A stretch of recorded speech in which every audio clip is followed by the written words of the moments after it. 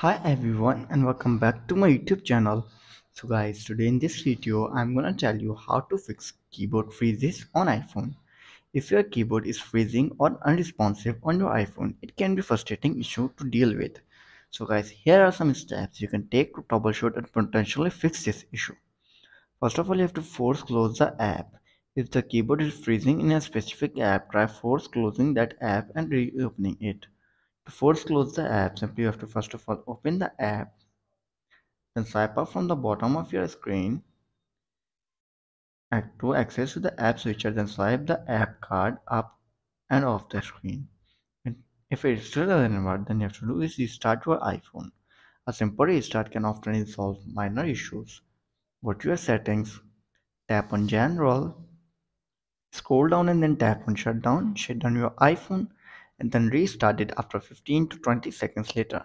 If restarting doesn't work, then you have to do is update your iOS version.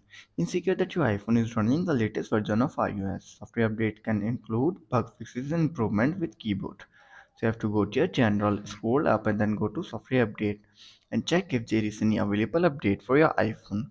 If there is, then simply update your iPhone to the latest version of iOS. After updating to the latest version of iOS and you're still facing the issue, then you have to do is clear the keyboard cache.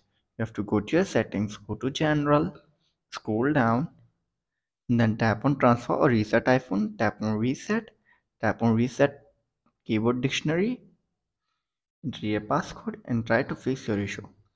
If it also doesn't work and you're still facing the issue again and again, then you have to check for software updates in the problematic app. If the keyboard freezing issue occurs in a specific app, make sure that the app is updated to the latest version. App updates often include bug fixes like keyboard freezing and etc.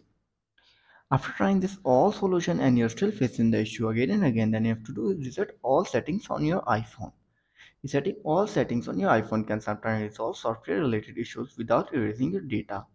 To do this, simply have to go to your General, scroll down and then tap on Transfer or Reset iPhone, tap on Reset all settings, enter your passcode and fix your issue. So guys, if this video helps you, then make sure to like and subscribe my YouTube channel for upcoming videos, and thanks for watching.